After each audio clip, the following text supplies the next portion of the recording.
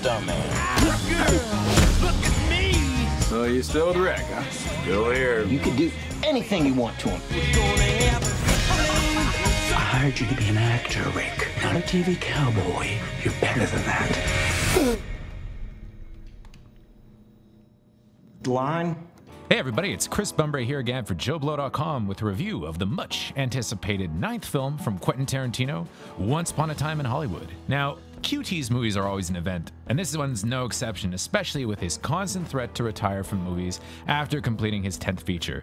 Indeed, this does feel a lot like Tarantino's magnum opus, with him bringing together all of his strengths for this epic deep dive into Hollywood circa 1969.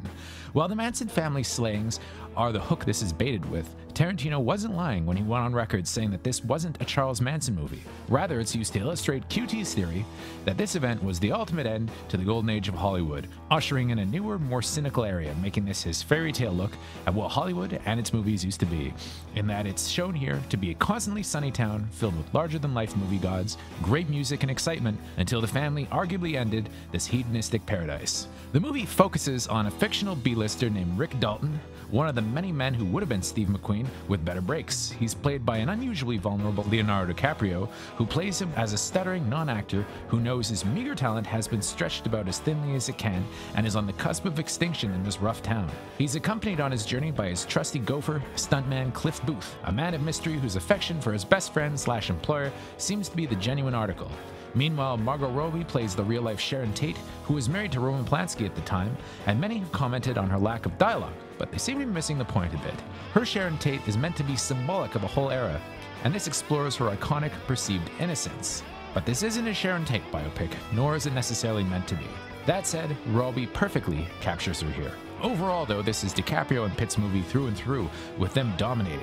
Notably, Tarantino ditches the chapter headings he's been using for a while now, and while it's still built around extended set pieces such as Rick Dalton's work on the TV show Lancer and Booth exploring the Madsen family-run Spawn Ranch, it has a looser structure than anything he's done since Jackie Brown. It's classic Hollywood filmmaking at its boldest, bringing an eclectic mix of genres together. It has lots of drama and commentary on the business, but it's also frequently hilarious, with DiCaprio once again showing how underrated his comic chops are, previously shown in The Wolf of Wall Street.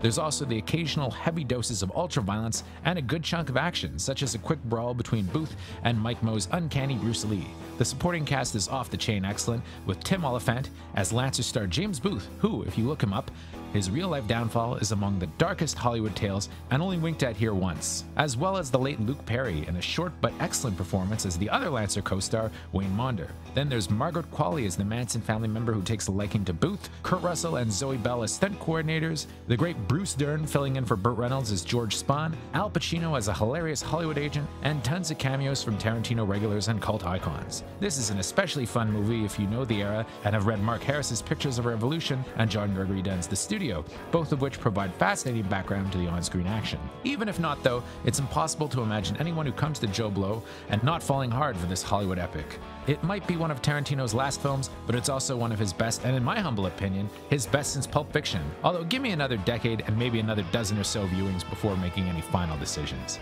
Suffice to say, I absolutely loved it, and it gets a 10 on 10 for me. It's maybe the quickest 2 hours and 40 minutes I've ever spent in the theater, and it's definitely my favorite movie of the year so far. Until next time, I'm Chris Bumbray for JoBlo.com.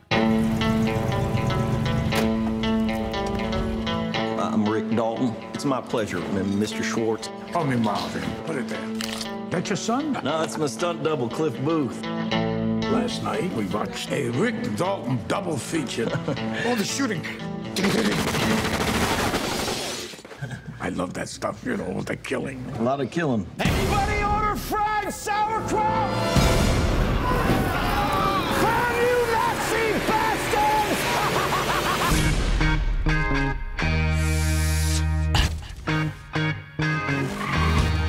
Seems this world got you down.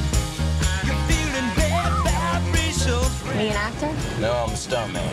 Look at me. So you still with Rick, huh? Still here. You can do anything you want to him. I hired you to be an actor, Rick, not a TV cowboy. You're better than that. Line. Cut! embarrass yourself like that in front of all those goddamn people. All right, what's the matter, partner? It's official, old boy.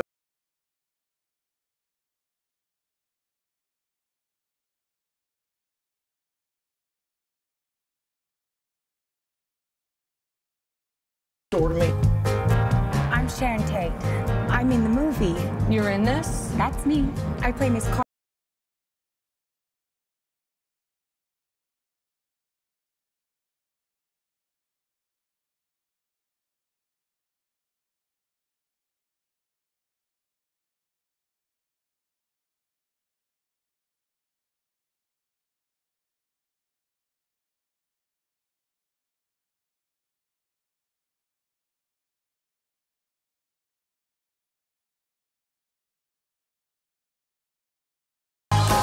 In this town, I can all change like that. Hey! You're Rick fucking Dalton. Don't you forget it.